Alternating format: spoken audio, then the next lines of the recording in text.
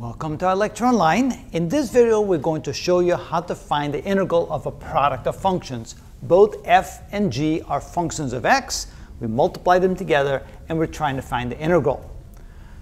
We're going to show you a very special technique, and we're going to show you that that technique actually works. Let's rename these functions. Let u equal the function f, and let v prime equal the function g, which means we're going to write g as the derivative of the function v. Then the integral becomes as follows. This becomes u v prime times dx, and this is a format you might have seen before in the technique called integration by parts.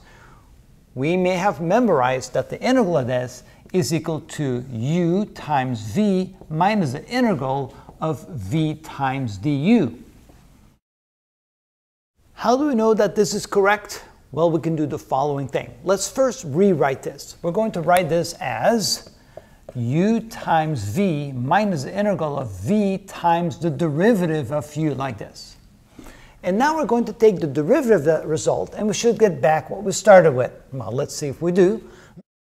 So we're going to take the ddx of our result, and of course, we have a constant of integration. Typically, we leave out the constant of integration because it makes it easier and cleaner.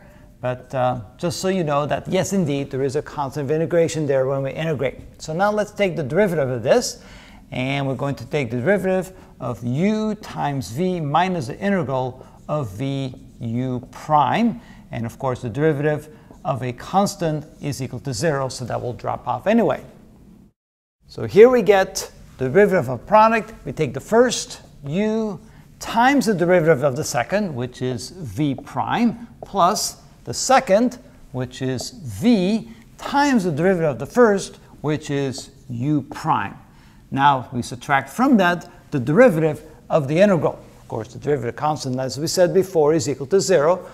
Now the derivative of an integral just gives back what's inside the integral, because this is the antiderivative. So taking the derivative of the antiderivative, the integral sign cancels out, and we have simply vu prime.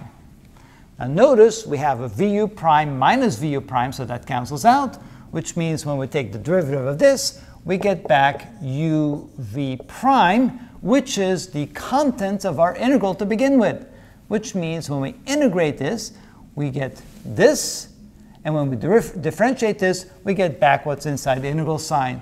So we've shown that, yes, indeed, integration by parts is correct when we have an integral of u v prime times dx. When we integrate it, we get u times v minus the integral of v du, which means that if we have a product of two functions, we have to somehow recognize one of the two. We can actually change the order of these. It doesn't matter if we have an f and a g or a g and an f.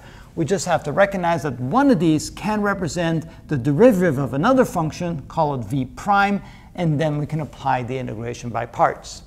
And we have some examples of that in our video series.